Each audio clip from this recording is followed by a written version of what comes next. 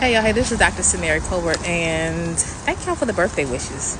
But anyway, I was just contemplating my life. I'm sorry y'all can hear that I'm outside, obviously, but I was just sitting back, and I wanted to just encourage someone as I'm on my way to my destination. That is to face your fear.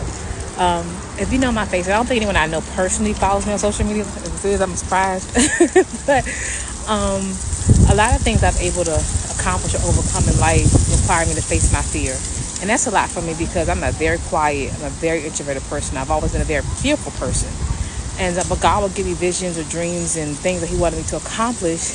And I had to face those fears. And so by His grace, I've been able to do things I never thought I would do.